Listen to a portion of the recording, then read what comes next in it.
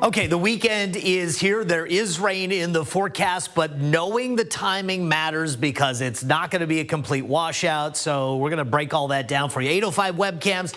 This is Avila Beach. And of course, we have already seen the clouds beginning to roll in after a beautiful start to the day. I was out this morning playing a little golf and it was outstanding. But again, the system is starting to dive to the south here. You can see the cold front on the way. That means initially North Coast communities first in North County, and then this activity will sweep to the south. But in terms of where the rainfall is right now, it's only getting to the Monterey Bay here. So you can see all the flood watches continue to be active with warnings in Northern California. This system had a lot of potential there.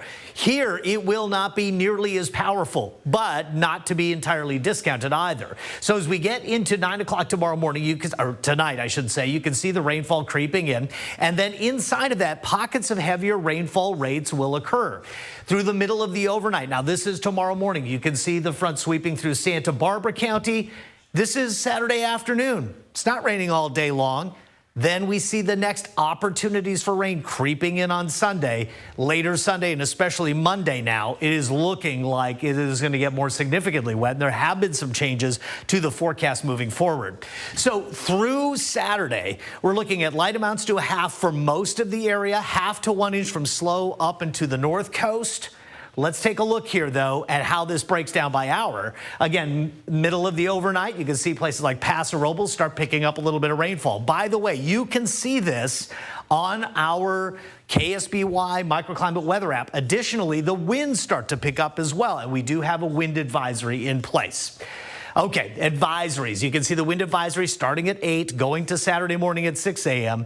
10 to 20 miles per hour, gusting to 35 in the interior, then also at the coast, but not covering all of the area. This is just the initial front as it moves through. And the other thing to note about what's happening here, the forecast has changed into next week. There are more opportunities next week.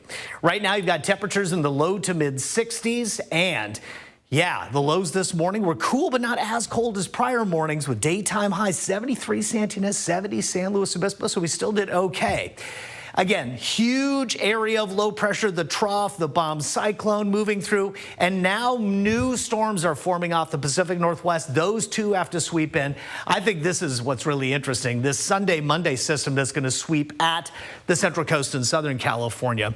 There have been some changes to the forecast as the models continue to suggest new outcomes for us. But again, this is more of a significant moisture stream on Monday into Tuesday, and we're going to have to watch that pretty carefully.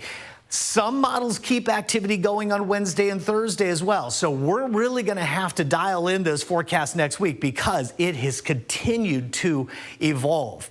Now, through 7 days, this is from the Weather Prediction Center. They're going to update this, but you got about an inch in the interior, 2 to 3 inches out at the coastline.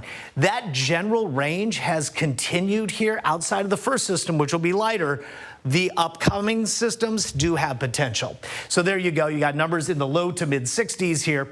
Now, down the road, look at the temperatures. Daytime highs stay in the 70s. We don't have a 70 across the board. And again, an icon that says rain doesn't mean it's going to rain all day. Details in my story online.